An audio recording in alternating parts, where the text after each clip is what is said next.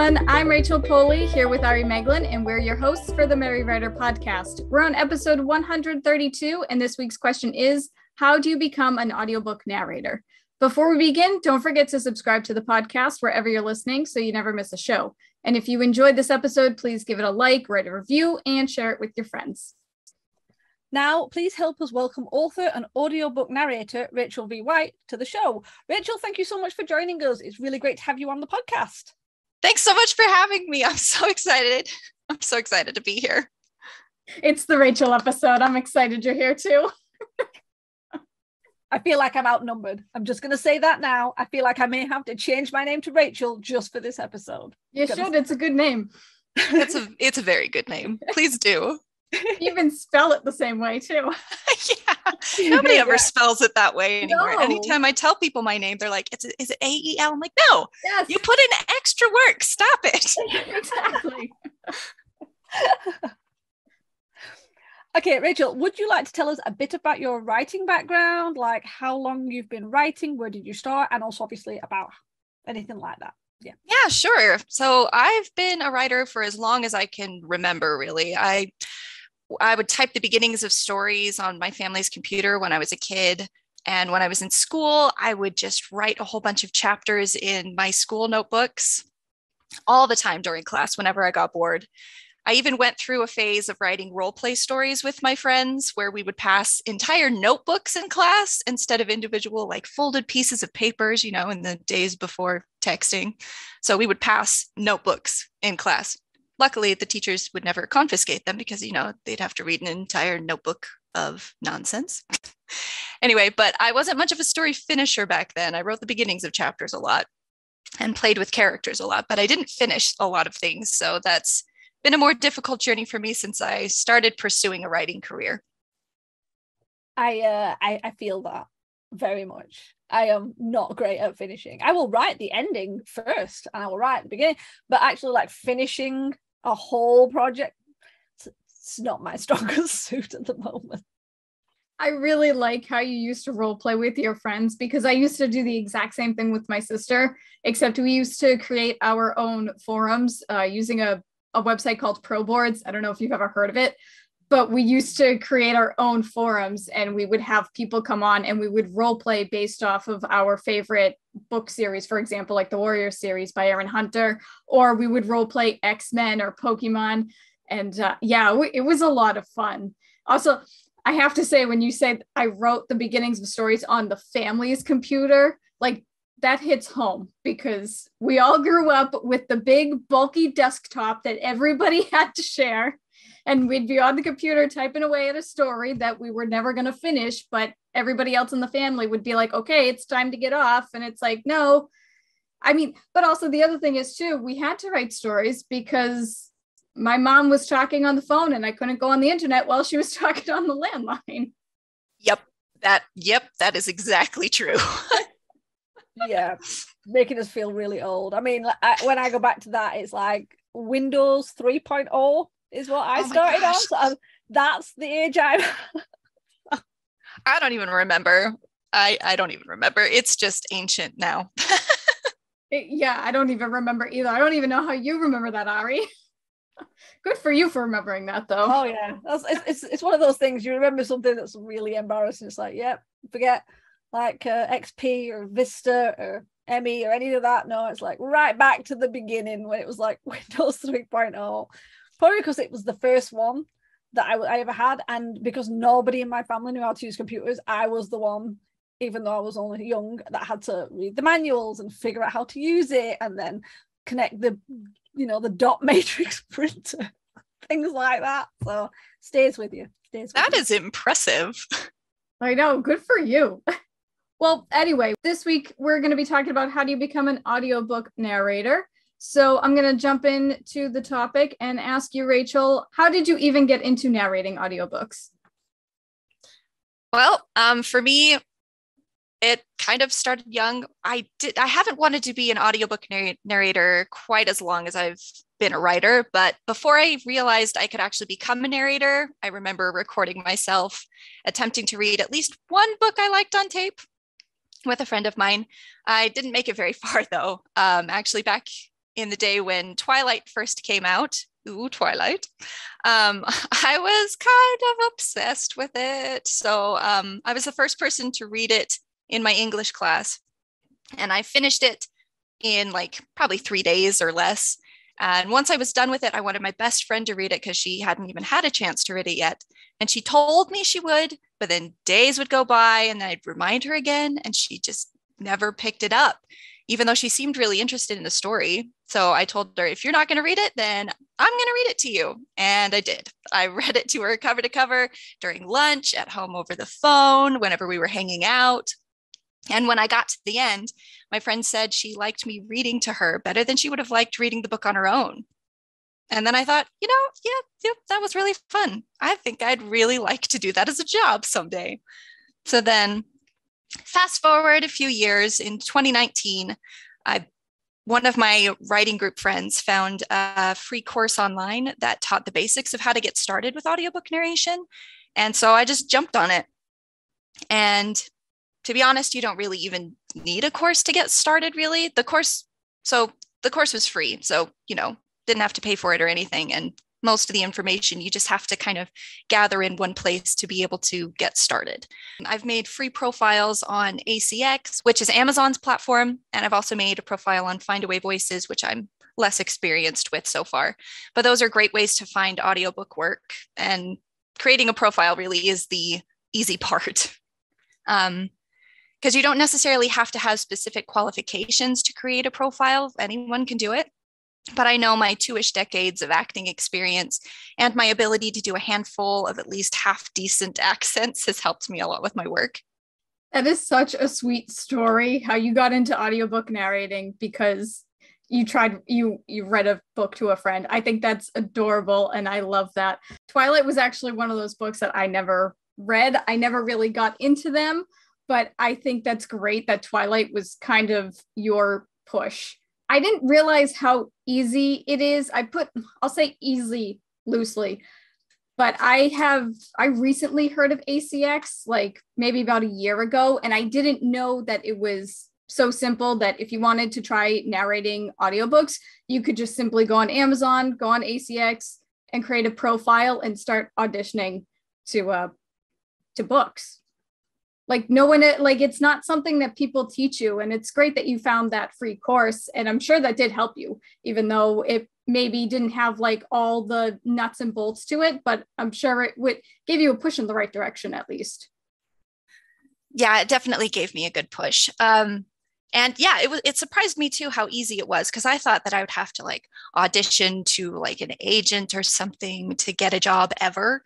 And so I felt like it was out of my reach. But the second I found out that anybody could do it, I was like, oh, well, I guess I might as well just go for it, because the real barrier for people is that you have to sound good. You have to audition for things in order to get work. So the rights holder of the project has to listen to you so they can hear what your audio sounds like, if you've got the right equipment that they want for the audio quality that they want. So really, anybody can make a profile, but not everybody can get work. So that was helpful for sure. I always wonder about, like, because you mentioned accents, and that's something I would never feel comfortable doing. Not because I couldn't do accents, but I just feel like I'd be touching on doing something that sounded really stereotypical, and that could be really bad, especially if you're an English person. It's just always seems to be a bad idea. But also, I've noticed with some people, especially certain, wait, where's my brain going? I've also noticed some people have accents that are what I would consider neutral. Does that make sense? And I found that there's, especially in certain places in America, there's this lovely neutral accent. Obviously, you have very strong accents, like, I'm going to try and remember some, like, is Mississippi quite a strong accent, or Bronx or something like that? But like, my accent is English, but it's not the English of like Hugh Grant or Keira Knightley, or that sort of softer Southern English accent of like Patrick Stewart. It's gravelier and rough because I'm from the north of England and we don't talk nice up there.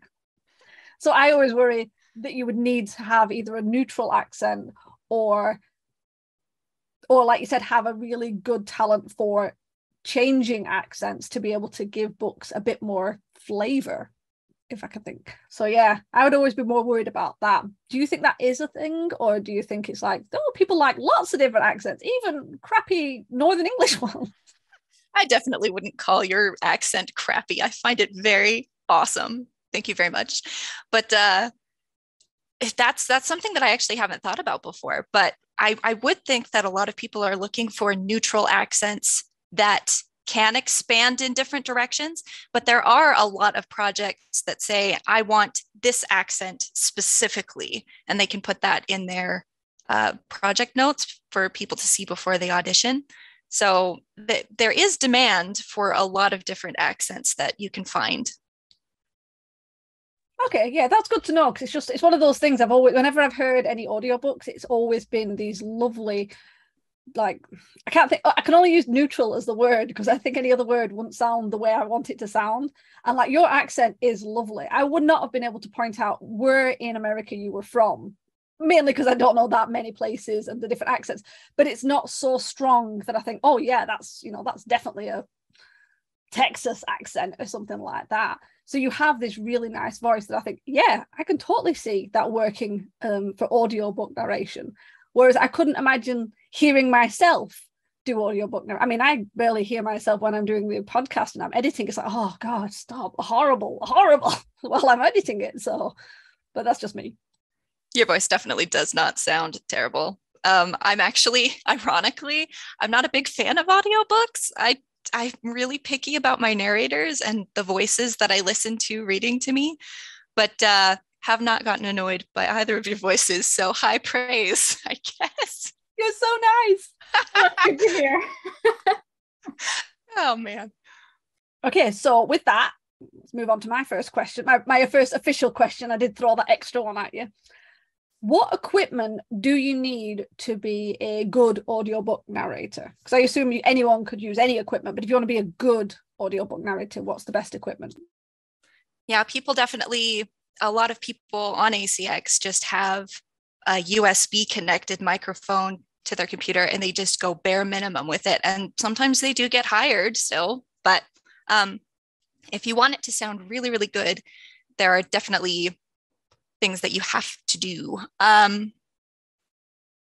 So in order to record a decent audiobook, you're going to need first a digital audio workstation installed on your computer. Some people use a free one called Audacity, which has pretty good functionality. But there are also others such as Adobe Audition, which my editor uses.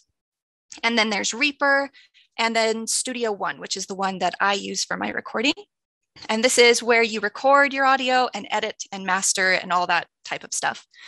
So after that, you need a good condenser microphone, not just a random microphone that you'd use at concerts or, yeah, a lot of microphones have specialties to them. So a condenser microphone has the right sensitivity for audiobooks, apparently, but I honestly don't know much more about it than that. Apparently it just picks up nuances in the voice better than a lot of other microphones.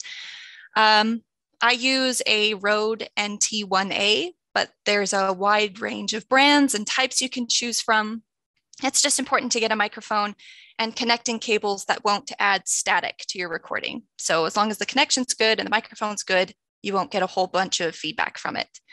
So in front of the microphone, you'll also need a pop filter, which will soften parts of our speech called plosives. So a pop filter, like on headphone microphones, they have kind of a pop filter over them already, the soft part over the microphone. In front of the microphone that I have, I've installed a pop filter in front of it. So it stops plosives. Plosives are the sounds that we make that release sudden bursts of air, just in case people don't know, like P's and T's. Pop filters also give you a cleaner sound, especially when you're using a condenser microphone, which is, again, more sensitive. And last, but certainly not any less important, you need a pair of over-the-ear headphones so you can block out outside noise and be able to hear your audio even while you're recording. That part threw me off when I first started recording because it I can hear myself while I'm talking. And if it's even a little bit off, it's so frustrating. But it's really helpful, because if you can hear your audio through your headphones, you're probably recording.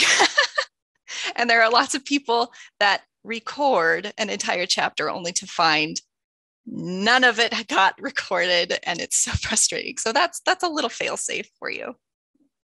Oh my gosh, that would be awful, especially if you thought, oh, this was going to be a really good chapter. I've enunciated correctly, only to find out that it's like, no, do it all again.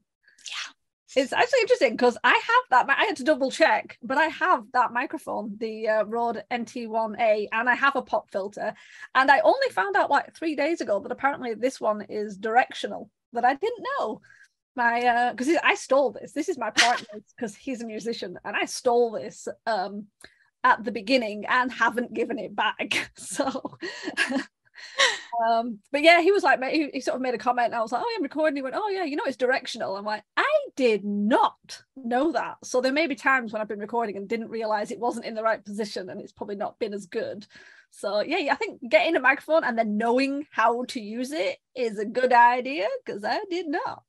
And it's good that you mentioned Reaper, because I use Audacity with the podcast because it's free and it's easy and it's a little podcast. But my partner has Reaper, and I have heard good things about that. So it's like, oh, look at me, I've got most of the equipment. So You really do. just not the good accent. But no, that's it's weird, because you don't think, oh yeah, you're definitely going to need specific equipment. You think, yeah, you need a mic and that's it. Not, you need a good mic, and you need headphones, and you need really good software. And like, I know you have like a studio and everything, so to make yourself better at doing them, it's almost like giving yourself the best chance, isn't it? If you have all the good equipment, and then obviously you do your best with it, it gives you a head start above other people who, as you said, just have that USB mic that probably crackles in the background. So yeah, okay, that's my thoughts. I think I knew that you had a Rode microphone, and I'm actually glad, Rachel, that you mentioned that you have a Rode microphone, because I've been looking to upgrade mine, and that was actually the brand that I was looking at. So that makes me feel a whole lot better.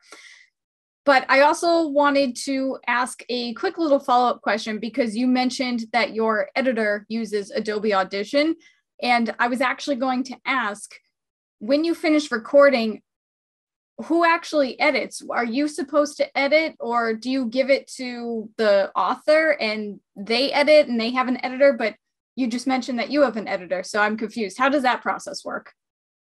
It's a very convoluted process, really, because there are some narrators who will do the editing themselves, but it's a lot of work and it's a huge learning curve. So for me, I found my editor, she was a friend of mine, and she said, oh, I've done some video and sound editing. I could give it a try. And I'm like, oh, really? Well, here you go. And she did an amazing job, because she knows how to get into the waveform and be like, oh, I see that noise right there. It should not be there. And she just scrubs it out. And I'm like, that's amazing. I have no idea how to do that. I don't want to take the time to learn how to do that. I am an actor. Anyway, but so I didn't want to learn how to do all the editing stuff, and she's so good at it. So really, that's part of where the pay goes for a lot of the narrators, is either paying them for their own editing time, or paying somebody else for the editing, the proofing, the mastering, the stuff that they might not know how to do or not want to take the time to do, because their moneymaker is their voice and their talent. I didn't even know that you could do that, like get into the waveform like that, because I mean, I think I do a pretty decent job editing the podcast episodes. Obviously, things slip by here and there. I apparently don't know what I'm doing as much as I thought I did. Because you said, like, obviously the editing is quite intense. I mean, our podcast at the longest, I think it's been an hour and 10 minutes. Most of the time, they're between 20, 35 minutes.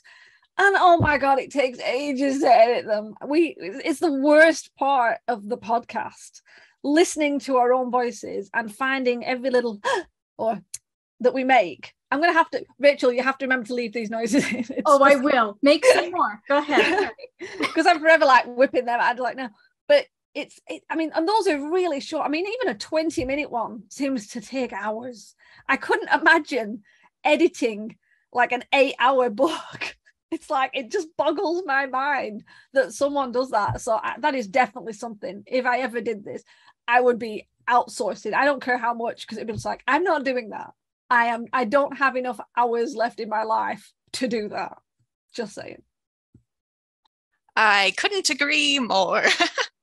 The funny thing is, though, that on top of that editing that I get, I also kind of do some of my own editing, very, very basic, but like I'll take out my own bad takes. If there's a take, for example, if there's a really, really long sentence, normally when I'm reading, I'll put in a breath mark for myself so I know where a natural point to breathe is. But if I haven't done that, I just go, and then I run out of air and I'm like, and I'm going to do that again. Or if I mess up words, which I often do, or if my voice cracks or anything like that, unlike a podcast, I can just nope that right out of the recording and try again so that my editor has a little bit less work to do.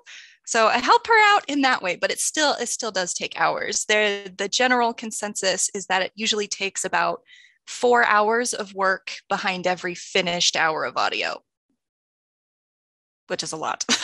That's nuts. Whoa. Now wait, okay, so I have another question. When you record for the books, do you record like a few chapters at a time and then send that to your editor, or do you just say, here's the whole book, have fun?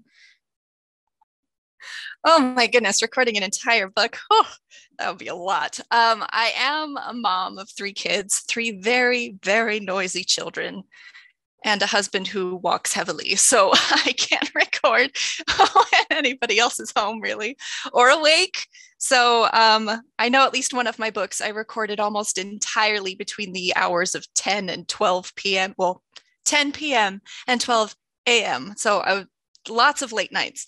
But since I have my attention so divided at this point in my life, I'm able to record about a chapter a session. So I spend an hour recording the chapter, probably with all my flubs and blubs. And especially because I'm honestly less experienced, because I've only been in this business for a few years. I haven't been here for decades. So there's a lot of flubs and blubs and things that I'm still figuring out. So that takes me about an hour. And then I go through the chapter, I listen to it, which is very difficult, especially when I'm doing an accent, which is, oh my goodness, like I can do them. But if somebody says, dance, monkey, dance, I'm like, I don't know what to do. I don't know if I could just do that right now. Anyway, but listening to accents for me it's sometimes hard. The more crazy the character voice gets, the more I'm like, is that really good? Are people is that believable? Oh man. But so I listen through it, and that takes me about another hour to be like, oh, I missed a word here, got to retake that, got to make sure the audio matches as well. So sometimes it even takes me a few takes, even if I get the sentence right, maybe I won't be as close or as far away from the microphone as I should be. I might have used a different volume in my voice. And so that can take me a couple of times as well. So that the whole process will take me about 2 hours per chapter, hopefully. And so then I'll just send that off to her and she'll edit it, give me back any corrections. But otherwise, I just move on to the next chapter and so on and so forth. And I like to go linearly. Some people don't, but I feel like if I didn't go linearly, there would be definitely a point where like drastic change in character happens and I missed it all the way over there. So I just start from the beginning because I remember things better. But yeah, slow process. That sounds hard.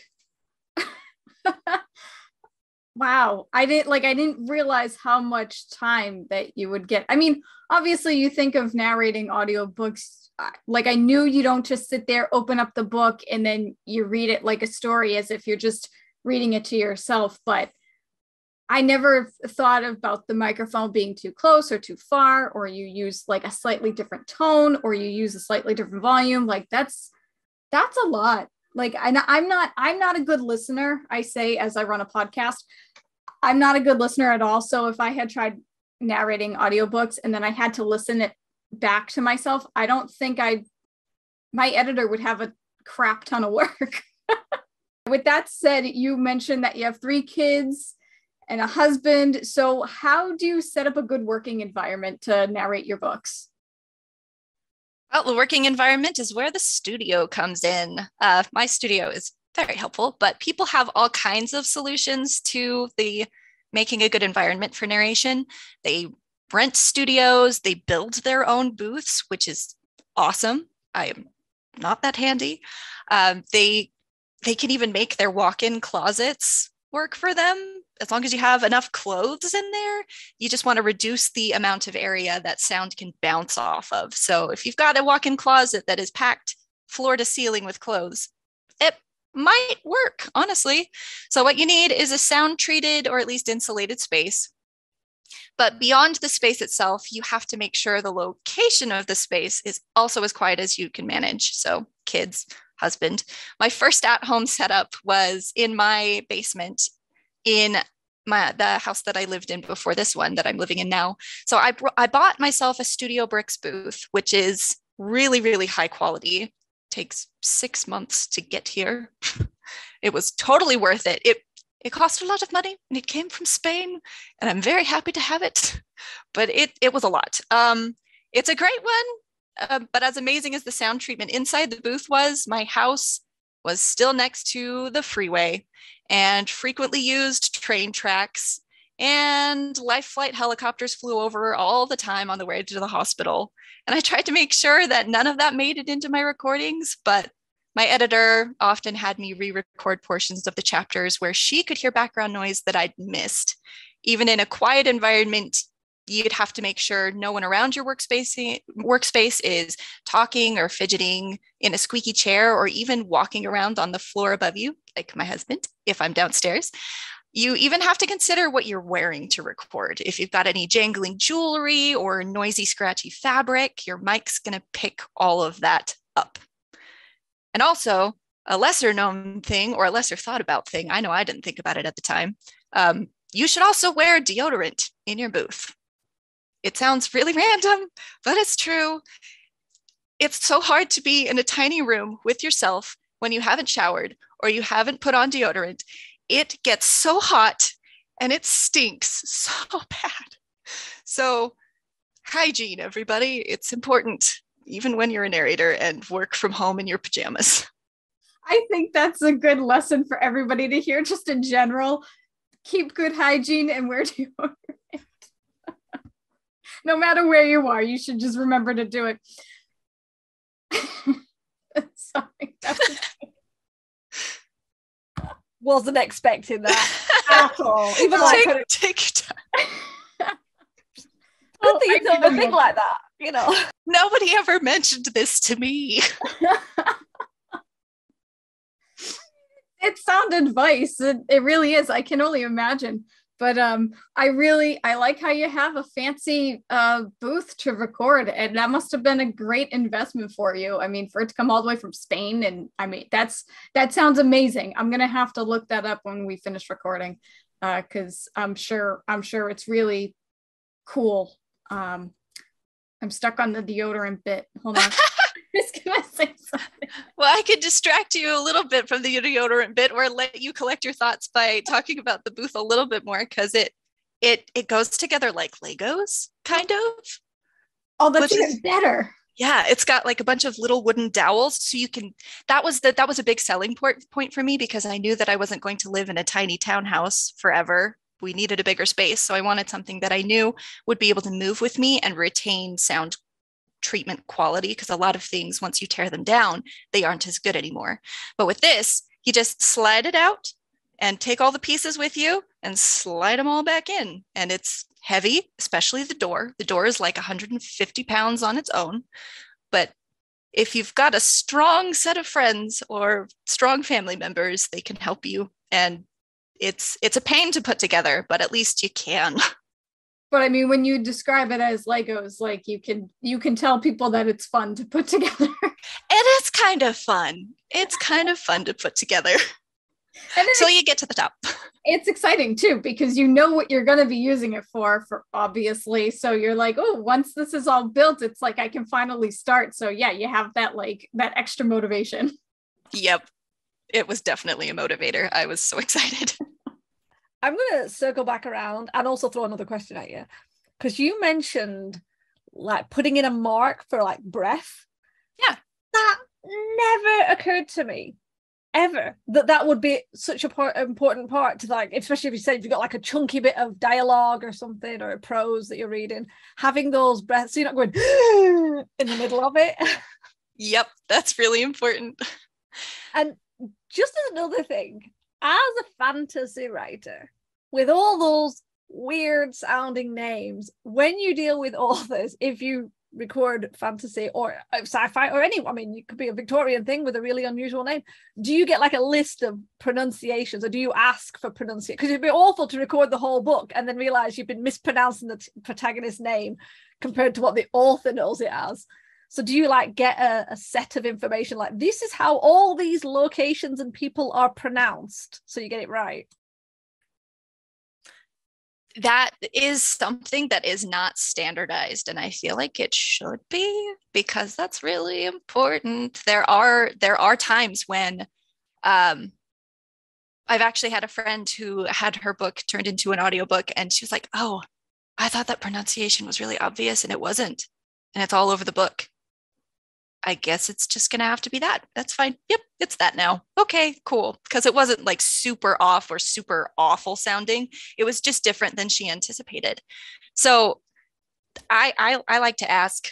I think any rights holder should just be like, and once you have the job, here's a list.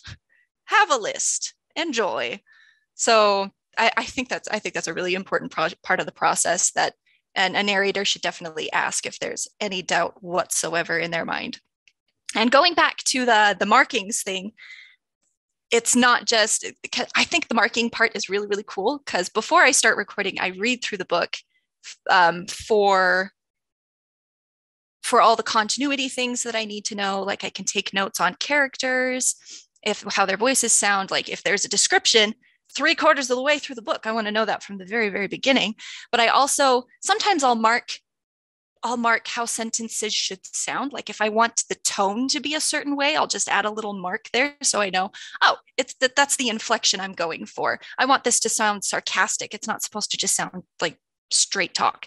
So there's a whole bunch of marking. And as a musician, I used to mark music all the time. So this is kind of like marking my music all over again. It's super fun.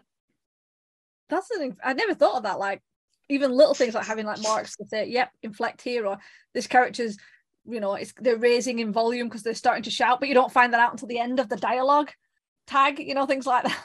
And when marking, I highlight different characters in different colors, because the same thing, when you get to the dialogue tag and finally find out who's talking, I can't do that. I have to know already. My brain fixes it really fast when I'm just reading to like by myself in my head, but it's really helpful to mark them. Honestly, I am learning so much more. I mean, I've already read some stuff about it, and obviously we had some notes that we'd seen of yours. But like the extra stuff you have to think about that it wouldn't have even dawned on me. Yep, you need to think about this. You need to know who's about to speak, especially if you've got an accent and you have to put that accent back on for that character. So you said that the author doesn't necessarily give you a list of like character pronunciations or anything like that. So my first question is, what does the author give you? And also, when you do narrate the books, do you prefer to do it through ebook or through like a paperback copy? Or do you have like a hard printed manuscript? Because you just mentioned that you highlight certain characters and stuff. So how does, what? So for the first question about what we get, so if it's a self-published book, we will get it from the author. But if it's a traditionally published book, the author almost has no control over it whatsoever. So we'll get it from the rights holder. And so we will have no communication with the author whatsoever, which explains how some things end up into audiobooks that authors are like, it's not what I wanted, but it is what it is. But so really what you get is, it's not really standardized at all. The only thing that you always get is an audition script. And that's what you audition with. That's what's on the project listing, you can download the script and audition with that. But after that, everything is just kind of up in the air. So it's really important to have a communication line open so that you can ask questions. I feel like, I don't know if that's standardized either. I mean, I'm on ACX, you have messaging that you can do, but you know, if you're in the middle of a chapter and find a word that you don't know how to pronounce and they can't respond within, and they can't respond within like 5 minutes, then so I don't know. There's definitely, I definitely do feel like there should be a standard there, but there really isn't. There's a lot of things that can go wonky, at least on ACX, which is, you know, it can still be very, very much worth it, but you gotta take it with a grain of salt, I guess. The second thing about the format that I use, I very much prefer PDFs of the manuscript. I have, on my iPad, I have an app that lets me go in and annotate things. A lot of narrators use iAnnotate, which I tried, and there was a lot of a learning curve there. It scared me a little bit. So I use an app called Flexel on my iPad. And so I'll just pull up a PDF, can mark it and highlight it however I want, just like it's a piece of paper, but it's not nearly as noisy as paper. And it doesn't take up as much space as an open book would. So I don't use a Kindle, I don't use a Nook or any e-readers or anything like that. I just use the app. I don't even want to know what people did before iPads. Like with books on tape, how did they do that? I don't know how they did that. I don't know how you edit that. I don't know what you read from. I don't know. Well, yeah, because I mean, you brought up a good point. If you have a paperback or you have just the paper copy in front of you, obviously it's going to make noise.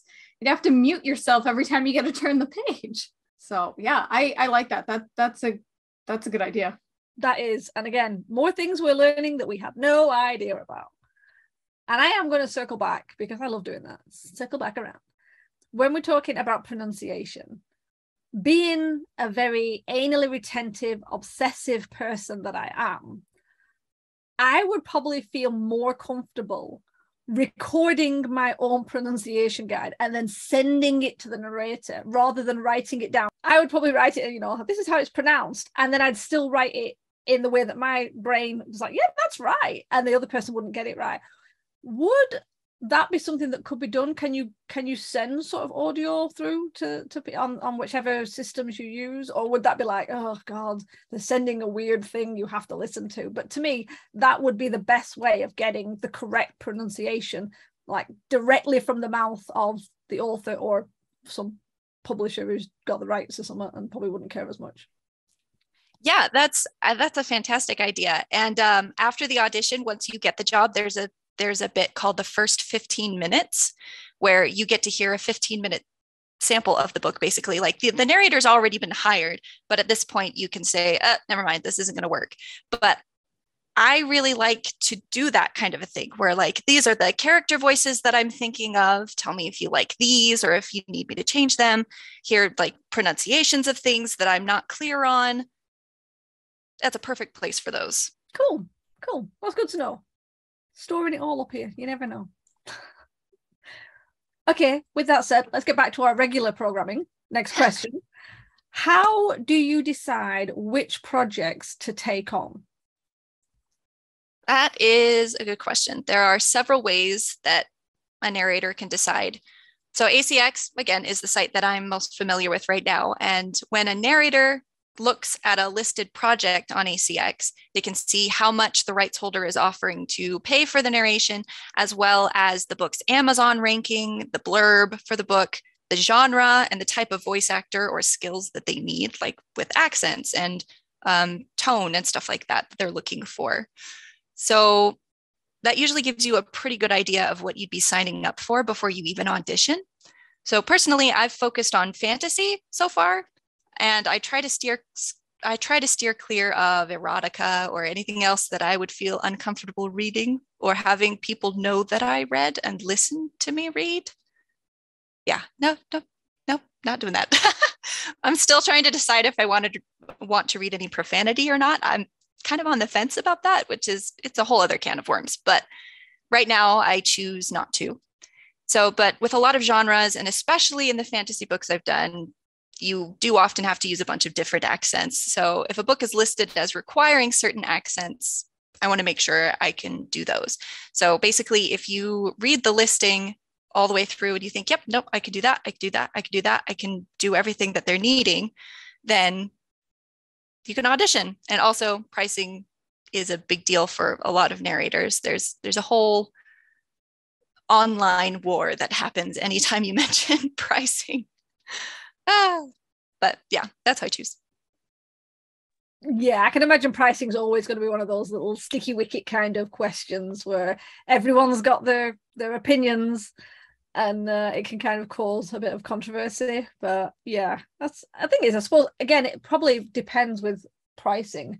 It probably depends on length of book, type of book. I mean, if you're reading some sort of giant epic 200,000 word tome with massive amounts of characters, full, set of characters, accents and everything, compared to maybe a 50,000 word novel that's got one main character and a couple of side characters, and again, I'm assuming a traditional publisher would probably charge more, than a self-published author. I don't know. I'm assuming, making random speculation, I'm assuming the price would be higher on a traditional published one. I don't know, just a thought. I think that's probably right. But it's really variable. On ACX, when you list a project, you can choose how much you're willing to pay. The range, the exact price. There's also different ways that you can pay narrators, like royalty share. There's also royalty share plus and per finished hour rates. So there's a whole slew of things that you can choose from. And a narrator can say, yep, I'm willing to do that. Or nope, that project's not for me, just based on the price a lot of times. Or I guess not the price, but the payment value. Yeah, that sounds like a whole other side of the whole audiobook scene. So, Rachel, we threw quite a bit at you within this past hour. So thank you for keeping up with us. But it's really been great having you on the show. Would you like to share anything about yourself with our listeners? Absolutely. So I was born and raised in Utah, and I live with my husband and my 3 kids that I mentioned earlier. We also have a sweet little border collie as well. I call her my little mini Mana. She's adorable. And aside from writing and recording, I love acting on stage and singing and playing the piano. I also love those puzzle books that are full of like word searches and Sudokus and logic puzzles and stuff that you get at the grocery store. Those are super fun. Basically, my interests are all over the place. I've got 2 books done out of 3 for a time travel fairy tale retelling series called The Mirror Chronicles by Rachel Huffmire. Apparently, I work with a lot of Rachels. So the Mirror Chronicles is about a renegade time traveler who's made it his job to save people who died or were mistreated back in history. I also have Second Star by Bree Moore, which is a sequel to Peter Pan. Not the Disney version, though. Don't expect the Disney sequel. A lot of people don't know that the original Peter Pan story was pretty dark, but the novella reflects that darker feel. You can find me at my website or on Twitter or Instagram and TikTok. I'm also teaching a pre-recorded class, like I mentioned earlier, about how to make a book into an audiobook, going into all of those details on Author Capital's online conference. Oh, that's awesome. So all of Rachel's links will be in the description below, so be sure to go check her out. And thank you again so much for joining us on the podcast. It really has been a delight. But in the meantime, we're going to turn it over to you guys. Have you ever thought of narrating audiobooks before, or have you wanted to work with one on your own book? We'd love to chat about it, so tell us your answers in the comments below. And if you want some more of the Merry Writer podcast, then be sure to follow us on Podbean, YouTube, or wherever you listen to your podcasts. And for as little as $1 a month, you can join us on Patreon at patreon.com/the Merry Writer podcast for bonus content. It really helps keep the show going, so we appreciate the support. And in the meantime, you guys can tune in every Wednesday for a new episode of the Merry Writer podcast where we ask all the right questions. Thanks for listening. Bye. Bye. Bye. This podcast is brought to you by Reams of Paper, We're Killing Trees. The music, titled Inspired, is by Kevin MacLeod, licensed under Creative Commons 4.0.